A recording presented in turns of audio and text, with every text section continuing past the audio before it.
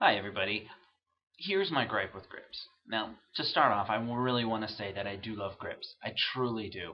If you grab a bunch of stuff, grab a grip, hit the space bar, you're now moving it. Hit the space bar, you're rotating it. Hit the space bar, you're scaling it. Hit the space bar, you're mirroring it. I do love Grips.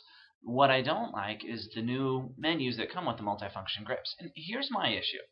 If I come in here and I grab a bunch of things and my mouse happens to end up on top of a grip, I get a menu. Now, these tools I love.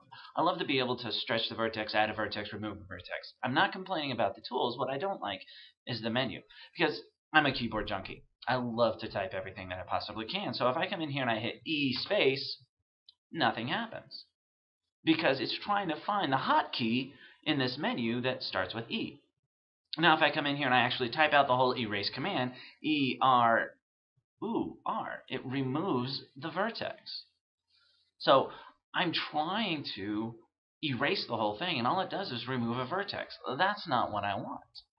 So what do? Well, I go into my options. Under the selection tab, I toggle off the show dynamic grip menu. So now when I come in here and I mouse over this, you can see my mouse is over the top of the grip, but I don't get the menu. So if I type E space here, it erases them just like I wanted. Now, how do I go ahead and get into all those grips? I want to put a curve on this line.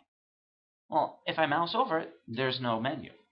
But if I grab it, I'm now stretching it. And if I hit my control key, it cycles me through all those different options. The first option is stretch, so it really didn't do anything. You hit control again. I'm now adding a vertex. Hit control again. I'm converting it to an arc. Hit control again. I'm back to stretching it. So this is what I use instead of using the menus. I hope this is something that you might be able to find helpful. Thanks for watching.